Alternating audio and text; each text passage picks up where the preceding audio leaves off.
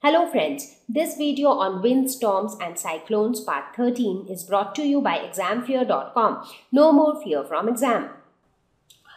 So, I hope that now you have realized the problems that arise when winds flow with very high speeds, because the basic reason still remains that high speed winds are always accompanied by low pressure areas, and the difference in the pressure areas that causes more and more air to flow, which in turn causes huge destruction, right?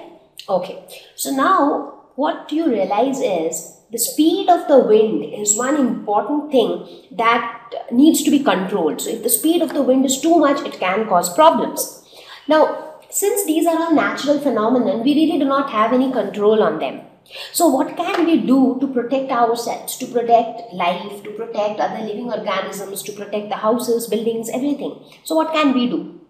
One good idea would be to predict when a cyclone can happen, when a tornado can happen. Now, how can we predict all this? So for this, we need to have some idea on the speed of wind. So measuring the speed of wind becomes something which is very important, because wind speed determines a lot of things.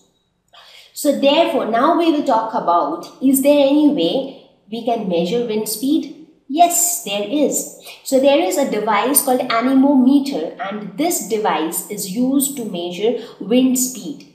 So anemos is a Greek word. Anemos is the Greek word which means wind. So that is why the device is called anemometer.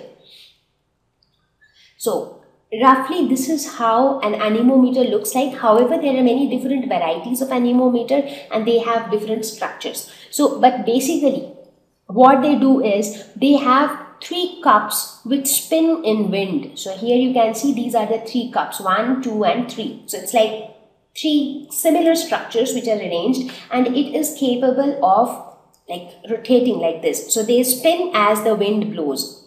Now as they spin, the wind speed is displayed on an LCD display. So there is a display. So this is a very basic structure, so you do not have the display boards and all that. But when you actually look at an anemometer, it will have a display, LCD display, where you will be able to see the wind speed. There will also be a vane which aligns, which displays the direction of the wind. So this is the vane which shows the direction of the wind. So we get to know that the wind is moving in which direction. So that will help us to predict that, okay, the wind, if we feel that the wind speed is very high and it is moving in a specific direction for the past couple of days, so that might help us to cause an idea about where it can go in the future days, right? So that ways this device is of great help. Now some of the anemometers also look like this, where you can clearly see the LCD display, and inside this LCD display you can actually measure the wind speed. Now let us talk about some of the safety measures which we should take now that we know that winds can cause distraction, thunderstorms, cyclones, they cause huge distraction. So what can we do in order to protect ourselves, to keep ourselves safe?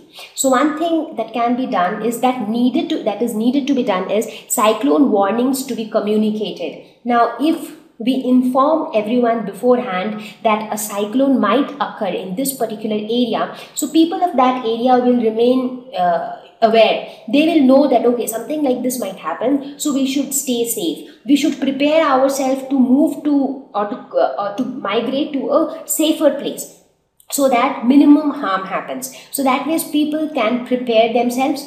Not only that, cyclone shelters can be created. What are these cyclone shelters? Now, as I said that normally the houses and buildings, not everything is constructed which are cyclone resistant. However, cyclone resistant buildings can also be created. So these buildings will have the power to withstand the intensity of cyclone. So even if the cyclone is of higher intensity, the building will be strong enough to withstand it.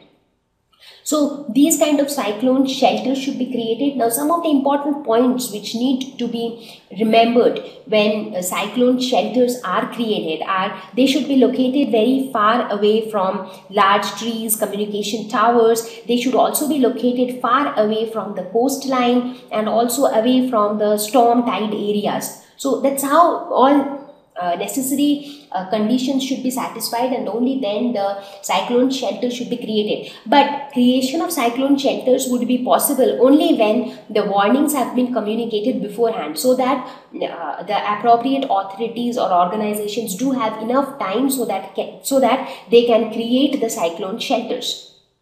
Stay away from water in cyclone hit areas. Now, why do we need to stay away from water? Because whichever area is being hit by cyclone, so that area is also being hit by high tides of the sea. So flood has already occurred there. So because of that, now when I say flood, I mean huge amount of water would have entered that region, because of which the water would have been contaminated. So drinking water should be stored beforehand, so that people do not consume the contaminated water and then fall ill. So that's one thing. Secondly, water should be kept away from all kind of electrical circuits, because when there is so much of water around, so what happens is a lot of cables, wires, open circuits might also have come in contact with water. So it is very important to stay safe and not to touch unnecessarily any wet circuits or switches or plugs, because that can give electric shock, and that can even become fatal in that situation. So therefore it is advisable that people should not unnecessarily come out of their houses and create a chaos. They should try to help each other, they should cooperate, and at the same time they should do things which are safe for themselves and then try to save others. Thank you. Please visit www.examfear.com to watch more educational videos with a better experience. Please do not forget to like and subscribe to our YouTube channel for latest updates. Thank you once again.